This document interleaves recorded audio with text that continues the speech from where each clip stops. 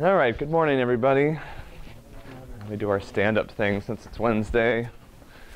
Yeah, that's right. Kabina, you might think you're sick, but I think you can stand up. Ladies, participation points are at stake. Okay. For the slow stander-uppers, all right, everybody sit down.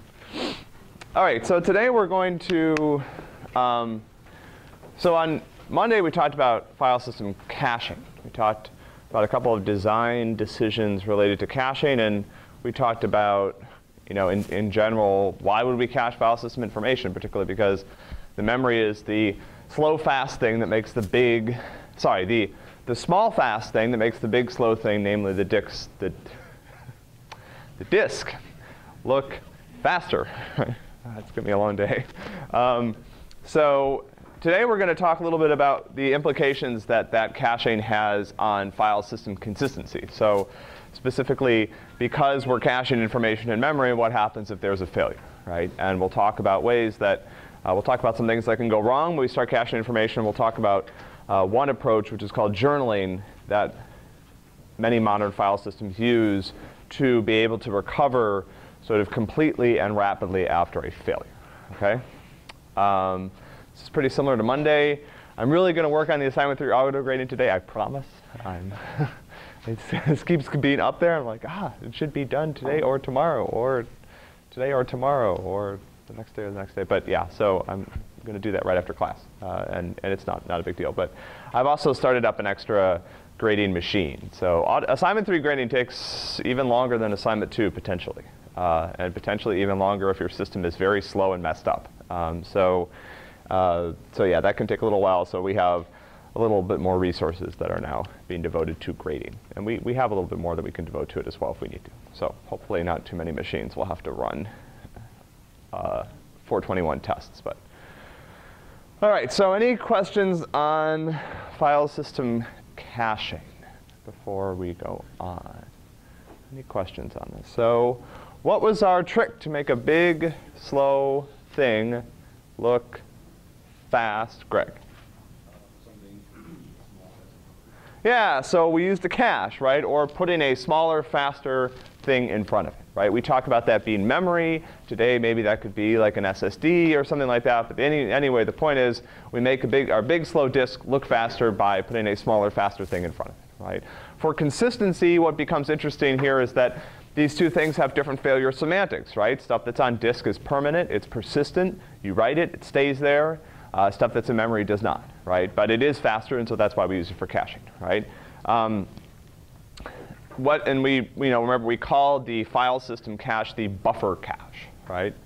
So now we're talking about two different uses of memory, right? So on modern systems, how does the operating system make a decision about how to allocate memory at runtime? First of all, what are the two things that I could be doing with memory, Sirach? One of them's up on the slide, and the other one is... Yeah, so I could be using it to hold what?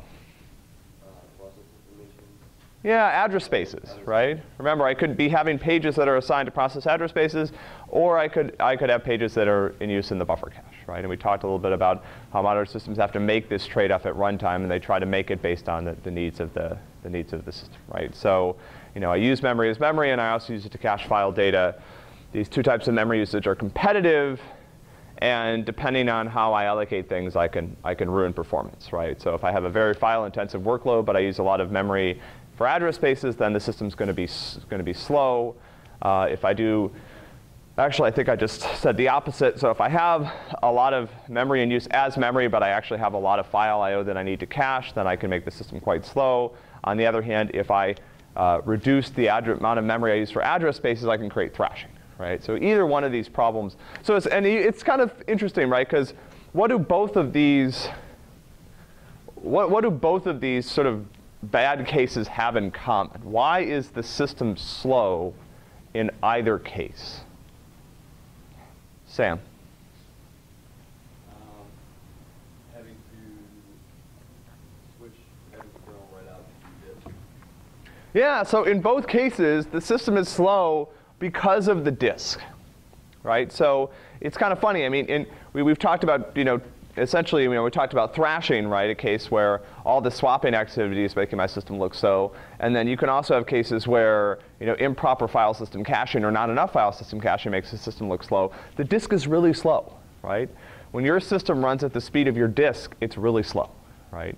So in both these cases, essentially what's happening is the disk is now starting to bottleneck the rest of your system, and the system will very, very rapidly start to feel very slow once the disk becomes the bottleneck, either because of too much swapping or because of too little caching in the file system itself, right? So in general, again, it's kind of like I'm doing my best. The operating system is really doing its best in both cases to avoid using the slowest part of the system, right? Don't be bottlenecked by the slowest thing on the system, right? And we talked on Linux, we had this cute little parameter of swappiness that controls how aggressively the system tries to reduce the amount of memory that's in use for address spaces, right? And that memory gets added to the buffer cache, right? So swappiness determines sort of how much downward memory pressure the system applies to try to increase the amount of memory that can be used for the buffer cache, right? All right, so we talked about two different design choices in terms of where we could locate a buffer cache. What were those? Where were those two places? What was one of them, Sumi? Between right above the block. Right? Yeah, so I could put it down here, right? And at that point, what is my file system caching? Richard. Is your name Robert? Okay, I get confused. Is it Richard or Robert? And okay, Robert. Disk blocks, right? So if I put the cache down here, then what I'm caching are disk blocks, right? And all I see are disk blocks, right? What's the other place I could put the cache? Alyssa. Yeah, so I could put it in between the virtual file system and the file system implementations. And at that level, what would I cache? Dan? Yeah, my cache interface is essentially defined by the file system interface, right? So you have to think about where I put the cache. The cache has to expose the same interface as the thing that it's caching, right?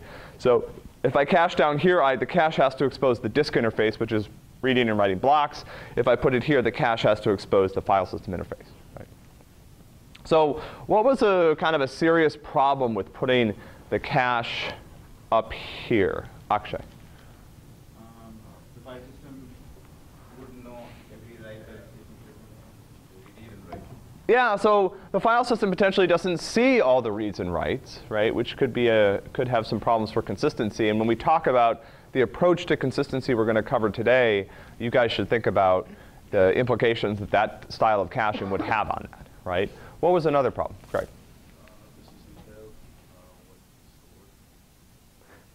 Yeah, so this is that same problem, right? It's essentially that because the file system hasn't seen all the writes or reads, it may not have maintained metadata that's important. But what else about metadata was I concerned about here, Jen?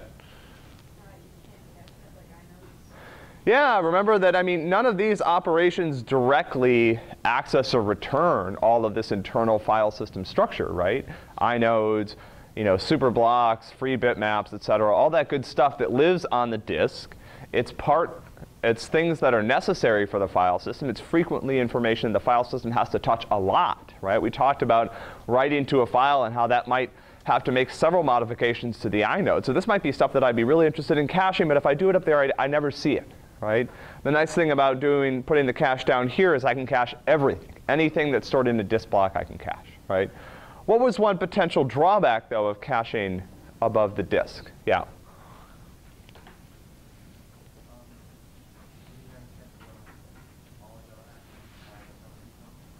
Well, I see, on some level I see all the actions, right? Because I see them after they've been translated to reads and writes to disk blocks. Harish, what kind of information don't I see?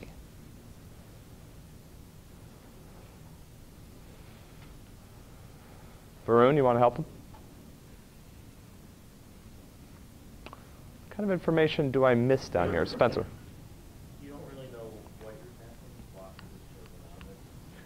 Yeah, so for example, if I see up here, right, what am I seeing? I see, read from this file at this offset, right? And so if I wanted to add some other blocks to the cache that were nearby, right, maybe some blocks that were, a few offsets away in case I was doing some sort of if I was reading the file from one end to another, I could do that more easily. Where down at the disk interface, that's more difficult to do, right? Jeremy?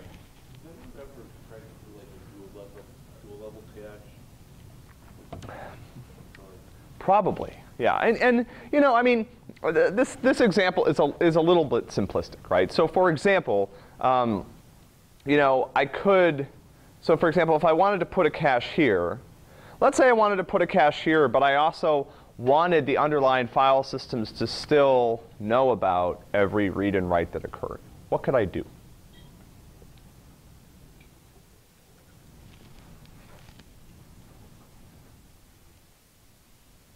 You're building this system, right? You've decided, I want to do a cache below the file system layer. What could I do, Spencer?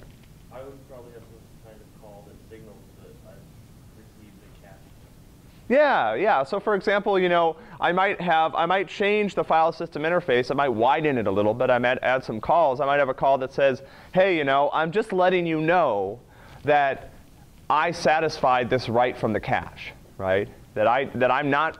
Like I'm going to tell you that these, I might have a call that says, hey, these are disk blocks that were modified in the cache, right? You don't have to write them to disk because I've got them in the cache, but I'm just letting you know that they were modified, right? So the file system can do things. Same thing with reads, right? So hey, I satisfied this read from the cache, right? Writes turn out to be more important, right? Because why, Andrew?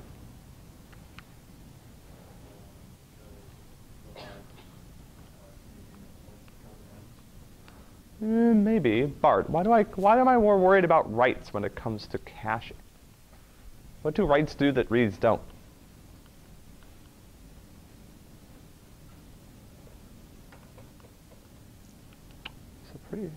This is not a trick question, Robert. Yeah, writes change the disk, right? Reads aren't going to modify the disk, right? Writes are going to modify the disk. So when we start talking in a second about caching and consistency, we think much more about writes, right? Because if I cache a read, that's great. I mean, to some degree, there's no impact on correctness, right? Whereas when writes get stuck in the cache, that can happen. Yeah. Sure. Why would you have those signals inside those calls that say, you have to update or something? Would the VM do that? What the what do? The memory manager. No, I mean, there's why would the memory manager do that? Let's say I set up it or something like that, and the manager would just look at that directly, let's say, this guy has been accessed to it. No, I'm saying that what Spencer was proposing before, I think, right, is this idea that what I might want if I put the cache here was a way to still inform the file system that there had been operations on files in the cache, right? Even if I don't push the contents down to disk, right? And we'll see in a minute, for example, that file systems actually record some information about these operations as they're going as a way to survive failures, right? If I put my cache in here and so for example, if I just stop write operations from going down to the file system at all, then the file system is potentially now missing information that it might need in order to survive failures, right? But instead of saying, hey, you have to change these blocks on disk, I might say, these blocks were changed in the cache, right? So if you want to make a note of that somewhere or something, then that's fine, right? But I've cached these in, I've sort of, I've allowed this write to lodge itself in the cache, right? And I haven't pushed it to disk yet. You also might need an interface so that the file system can actually pull dirty blocks down from the cache, right? Because I mean, what's the other, when we start to think about policies regarding when I actually write things to the disk, what's another challenge with having the file system buffer cache up here, right? What do I end up kind of doing? Paul, want to take a guess? Question is, when I start thinking about policies for example, when I write things to disk, right? I want to let some writes stick in the cache, but from time to time for consistency, I might actually need to flush stuff to disk, right? So let's say I put the cache right here. What am I kind of doing in a certain way? What am I forcing all the file systems below me to do? Or what am I making it more difficult for them to do?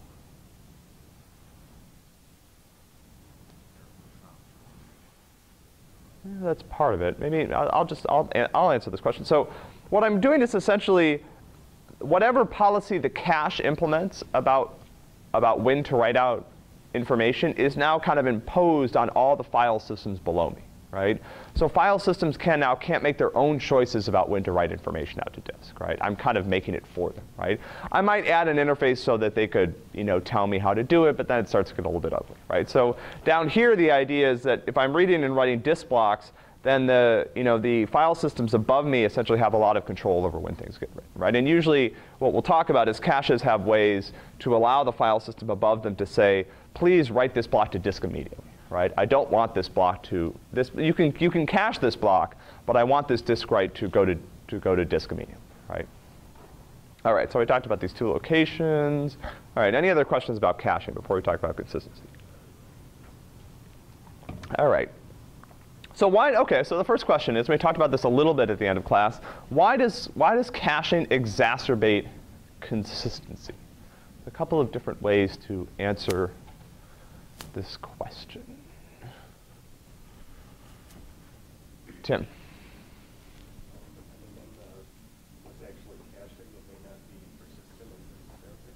Right. So so that's a great observation, right? The cache is not persistent, right? So information that is in the cache potentially when the system crashes is lost, right? So keep going in that direction. Yeah. Yeah. So I have some sort of failure. So what could potentially be in the cache that would cause a problem when the system failed? Bethany. Right. Okay. So the idea is that there's some change to the disk that hasn't actually been written to disk yet, right? So in databases, you might talk about committing a transaction. It means the transaction is actually on the disk, right? So we could talk about that in a similar way here. You could say there are changes to the disk that haven't been committed. They're not on the disk yet, right? The disk platters don't reflect those changes, right? But why does caching cause this problem? I mean, this can happen anyway, right? We talked about the fact that even just a simple operation like appending to a file has to make multiple changes to disk blocks, right? So, I yank the power in the middle of a write, and there's some set of changes that haven't been made. So who cares, right? I mean, why does caching make this work? Alyssa.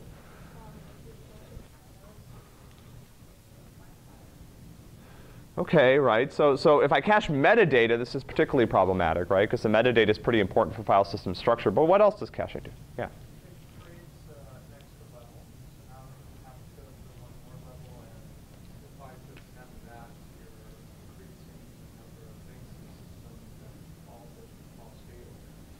Okay, we're getting closer here. Greg, want to add to that answer?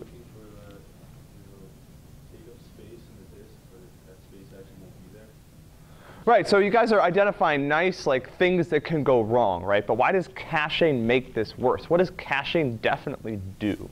Yeah. If you cache, even without flushing to the disk, a call might return successfully saying you have already written. Right. If there is no caching, since it doesn't return a success value, it's up to the user application to manage that. Okay, that's part of what I want, Mukta.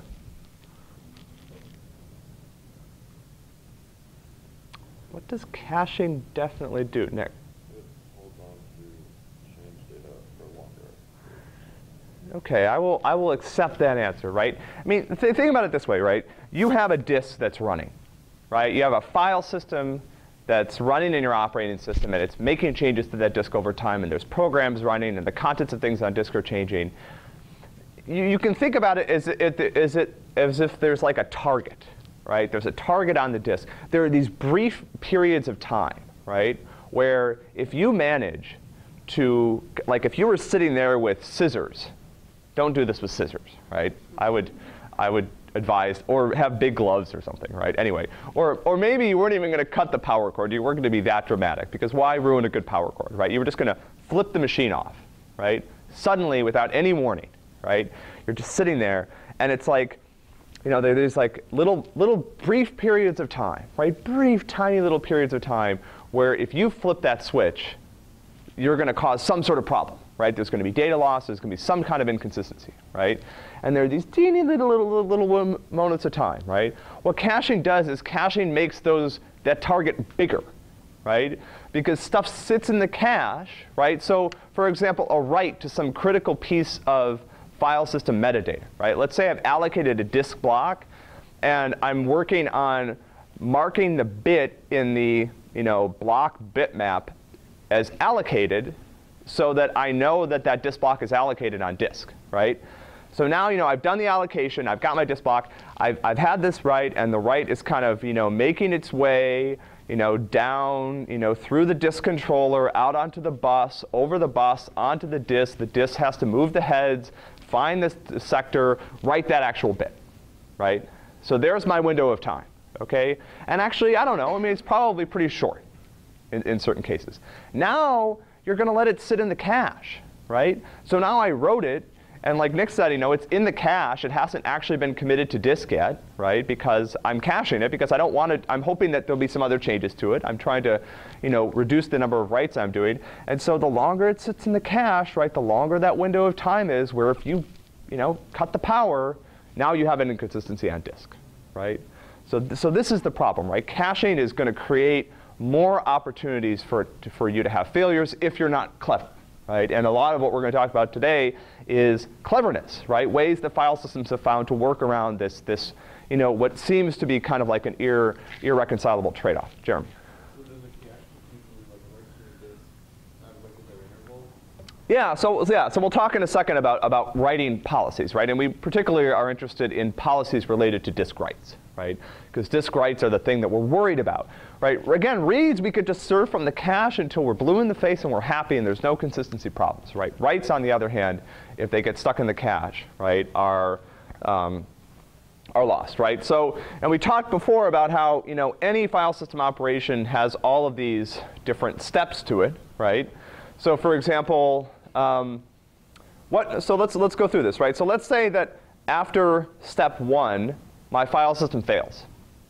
What's wrong with the file system after step 1 if it fails?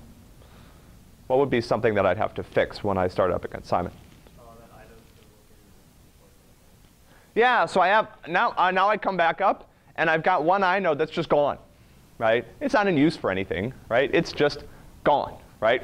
So this example, I'm creating a new file, right? So I need a new inode. I've allocated the inode. Whoops, gone, right? That inode is probably just full of garbage, right? But it's allocated. And so if I just let the file system keep running, there's one fewer file that you won't be able to allocate, right? Probably not the end of the world, but still kind of annoying, right? OK, so what happens if I fail after 2? Thor.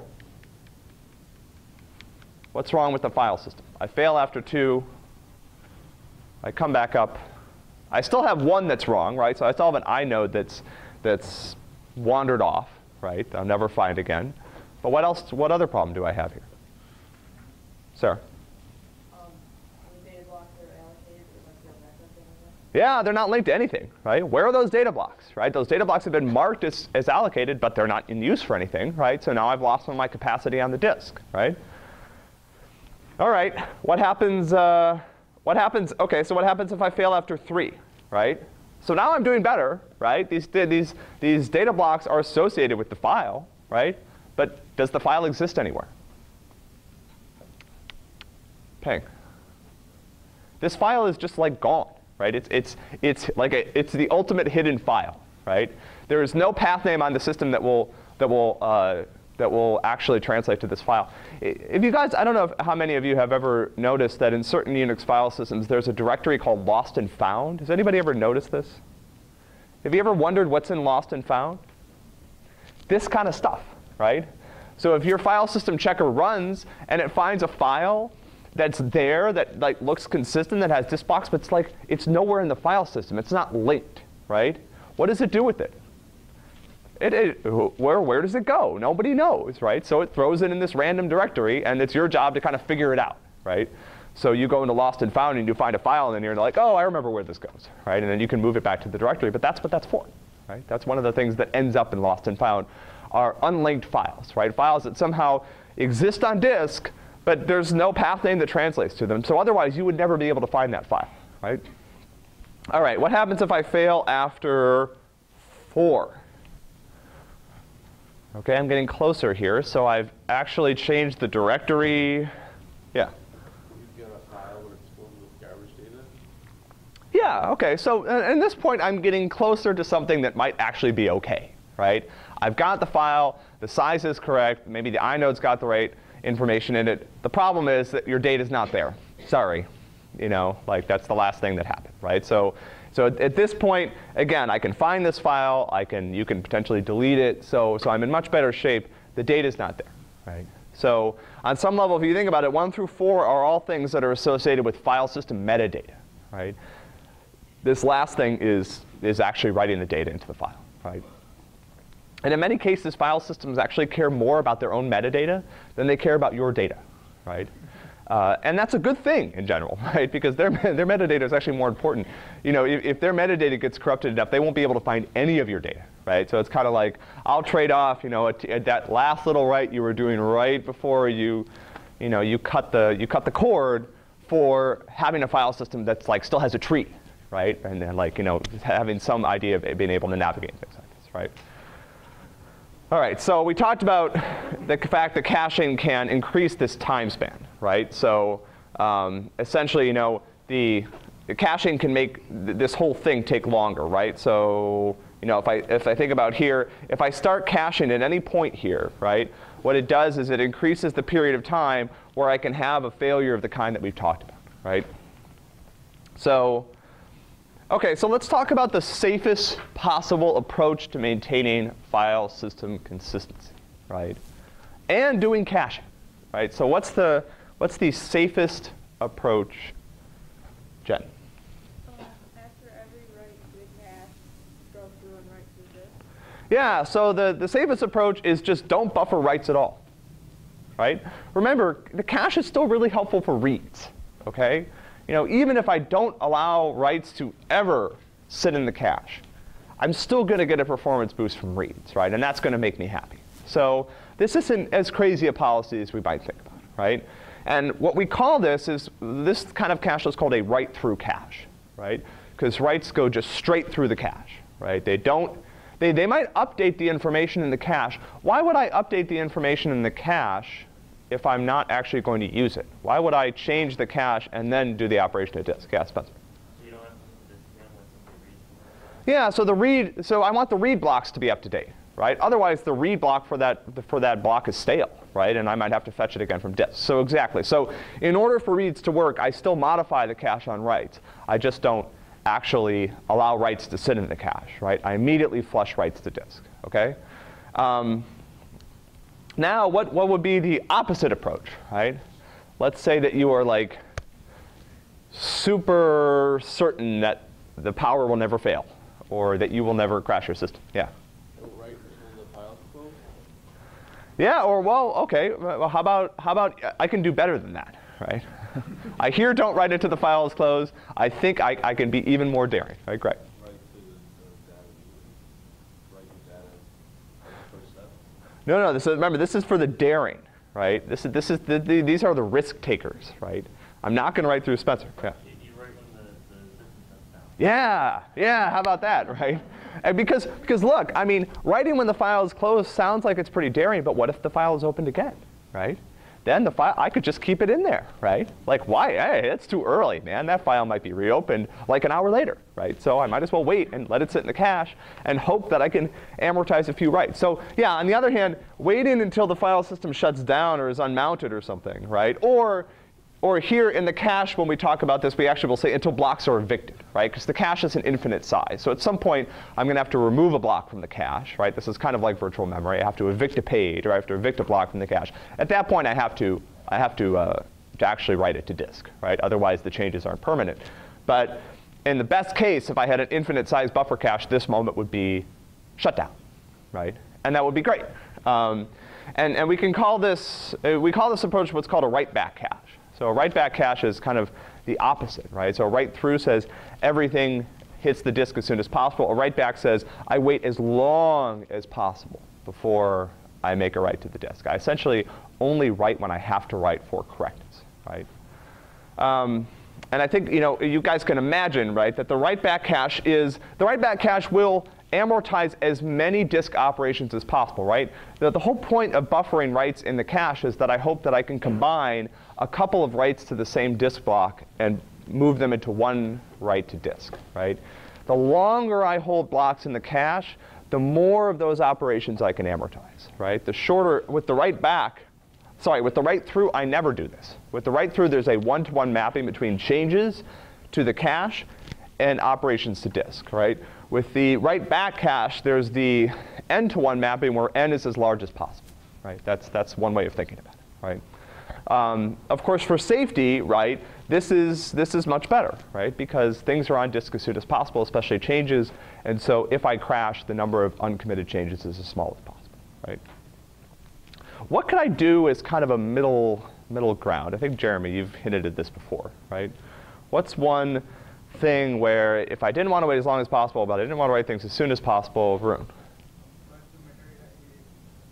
Okay, yeah. So actually, that's a great point, right? So one thing I could do, right, is I might say, hey, you know what? Like operations to file system metadata are pretty important, right?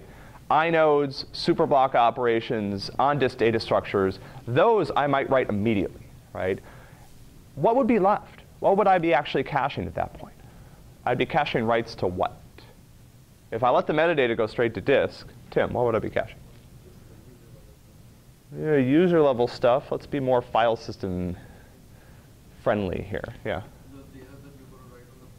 Yeah, data blocks, right? Remember, blocks on disk divided into two categories: data blocks, metadata, and actual data, right? So data blocks that are part of the file, and everything else, right? Everything else that the file system uses to find files, to organize information, et cetera, right? So when you format a disk, some of that disk goes immediately into these on-disk data structures. The rest is reserved for data blocks. So I can still buffer data blocks in the cache, but I allow metadata blocks to be written through immediately, right?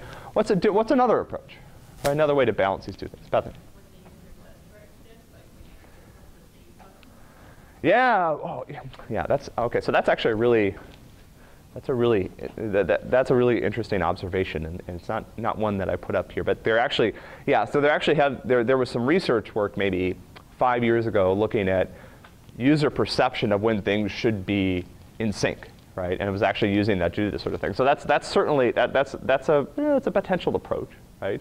But remember, to some degree, when you hit save, like let's say you're using Word, right? And Word actually will autosave a lot, right? A lot of those autosaves never hit the disk, right? They're just sitting in the cache, right? And that's OK because I'm doing that because Word is going to autosave like another 60 seconds later, right? And a lot of those blocks will be the same, right? But I could, but Bethany's right in that most file systems have ways to force things to disk, right? So on Unix, there's a file system called sync, right? The idea behind sync is supposed to tell the file system, synchronize your on-disk, synchronize the on-disk file system with whatever changes I made up to this point, right? So sync should essentially flush everything from the cache. And I can do this on a whole system basis, or I can do it on a per file system basis. But what's a different middle ground here? Yeah, AJ. Yeah, so periodically, right? I might, so somebody pointed out I can write this immediately, but delay data writes. I also can use sync. And a third approach is that I can essentially periodically write things back, right? So periodically at a regular interval, like maybe every minute or something, and this can be configurable for some file systems, I flush all the dirty cache blocks to disk, right? And what does that do, right? Well, it takes that window of time that I was worried about failures, and it shortens it, right? It means I'm not going to give you this huge target of like 8 hours where I've got a dirty cache block that's really important, and I'm just kind of being like, hey, shut me down. See what happens. I'm going to like write that out periodically so that the period of time in which a failure can cause a problem is reduced, right? Yeah, where'd that go? Okay. So one of the things that we talked about is the fact that making changes to any part of the file system requires multiple changes to disk blocks. Akshay, yeah. Can I have a policy wherein I see multiple processes are opening have the same file open, and then do a write based on that? Yeah. I mean, you can imagine having. You're predicting a possibility of multiple writes, and then on the cache, and then. Yeah. Okay. So this is a great It's a great question, right? So one of the things we haven't talked about, and we're not going to talk about, is buffer cache block allocation policies, right? So we've been talking about this buffer cache thing. You have some vague idea about how it's organized. Sadly, there used to be a 4th assignment in this class that you guys don't have to do, part of which was implementing that. It turns out that implementing a buffer cache and choosing what blocks to buffer in the cache ends up feeling very similar like an assignment you guys are going to do, right? At least to me, right? So it's actually saying, like, how, if I thought about it, how might I decide what blocks to keep in the cache? My buffer cache is not infinite size, right? It's a cache, right? It's smaller than the disk, right? It's much smaller than the disk. So how would I decide, actually answering your own question, how would I decide what blocks to keep in the buffer cache? So with the waiting to period and not waiting to period. Well, yeah, but in general, I want to keep sort of hot blocks in there, right? I want blocks that are accessed regularly, right? So the idea is that my cache works better if I have a lot of hits in the cache, right? It's like any other cache. What I want, think about the TLB, right? When did the TLB work well? When most of the addresses were being translated by the TLB and the kernel didn't have to help, right? It's the same thing here. Caches work well when my operations hit the cache, right? If I have to go to disk, then I'm as slow as the disk, right? If I hit the cache and I'm as fast as memory, the more often I can hit the cache, the better. So file systems and buffer caches do have this block allocation challenge, right? Which is to figure out, I've got the small amount of memory, which blocks from the file system should be in there, right? And so certainly one thing that I want to look at is activity, right? If I have a bunch of processes that are reading and writing to the same file, that's a great file to cache, right? Because a lot of my file system operations will not hit in the cache, right? What are other things that would be pretty good to cache? What are other pieces of the, just generic, right? Generic pieces of the file system that would be good to put in the cache that are accessed often? Mukta.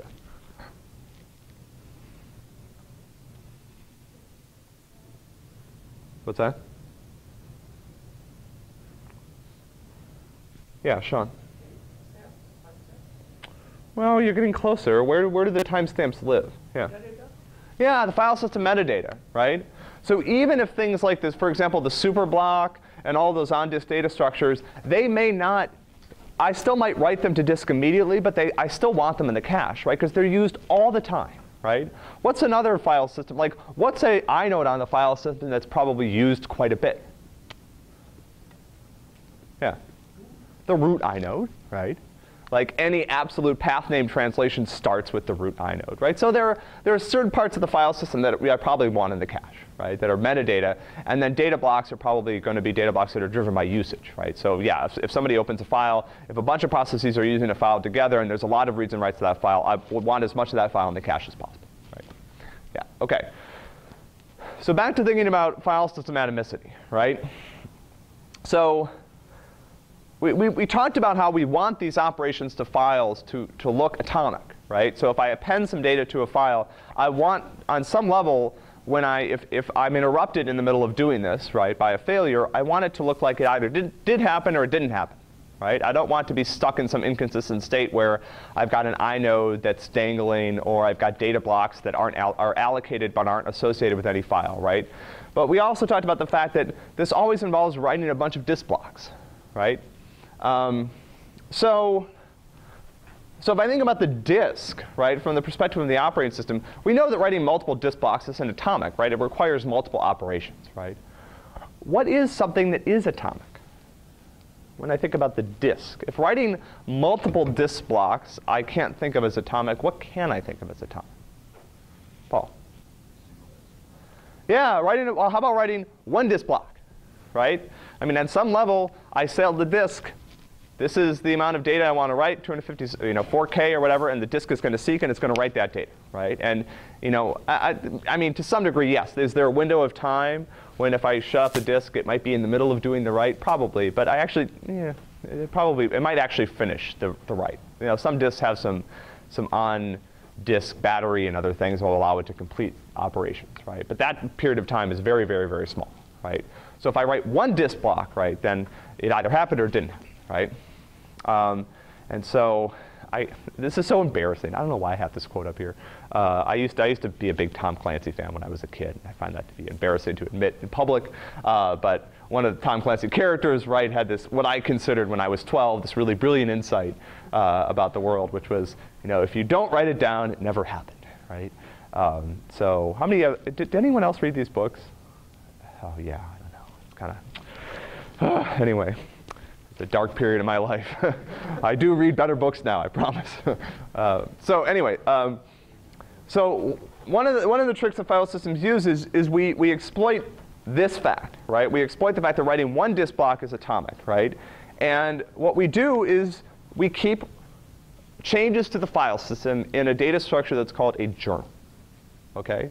And a journal is a lot like what it sounds like, right? A journal is is a data structure that the file system uses to, say, hey, it's April 8th and I'm a file system and, like I was asked to write this disk block and I was going to go do it. So I wrote it down in my journal that I did this. Like, it's probably the most boring journal you would ever read, right? Except for the ones you guys might keep yourselves. But the best thing about these journals, right, is the entries are very small, and they can be used very easily to bring the file system into a consistent state after a failure, right? So again, there's a special area on the file system, you can think about it as a file, really, and there's a structure for these entries, right? But the idea is that the file system keeps track of the things it's doing, right? The things it's done to the file system, and the things, and this is one way that I can figure out when I fail, what had been finished, what was done, what wasn't done, right? And again, so here's an example of this, right? So it's like, okay, let's say I'm creating a file, right? So what do I have to write in the journal, right? Well, I say, okay, I'm going to allocate this inode, right? And I'm also going to associate these data blocks with it, right? And then I'm going to add it to this directory, right? This is our example from before. I'm creating a file in a new directory. I'm creating a new file in an existing directory, right? So, I need the inode for the file, right? So here's my inode number. I found some data blocks in a certain part of the disk. I'm going to associate those, and then I'm going to put it in this directory, right? And then there's usually a message in the journal that says that's an operation, right? So these operations themselves, right, are not atomic, right? This is going to be one disk write. This is going to be a couple other disk writes. This is going to be another disk write. So this is going to require multiple writes. However, writing this entry in the journal, I can potentially do with a single write, right? So again, this journal data structure is pretty compact, and so I can write this out there, right? So now let's say, okay, so I'm going along and I've written this down in my journal. Now let's say at some point later, all of these changes are on disk, right?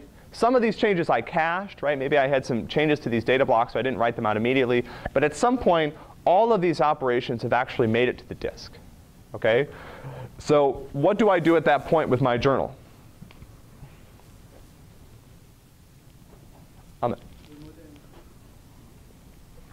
Yeah, I update the journal and I create what's called a checkpoint, right? So essentially, again, as I'm going along, I'm keeping track in my journal of things that I'm going to do, right?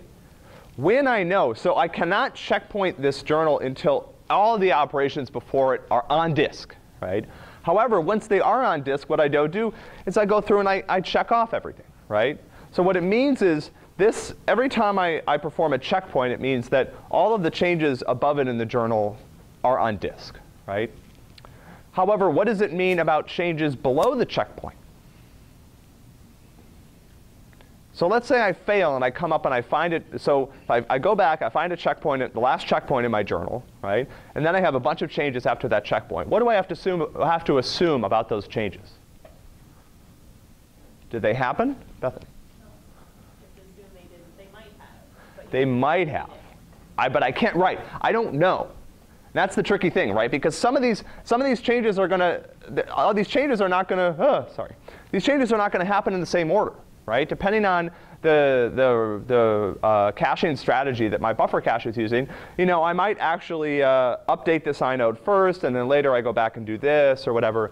So just because I haven't checkpointed doesn't mean that none of the operations have made it to disk. Some of them have, right? But I can't assume that any of them have because I haven't created this checkpoint.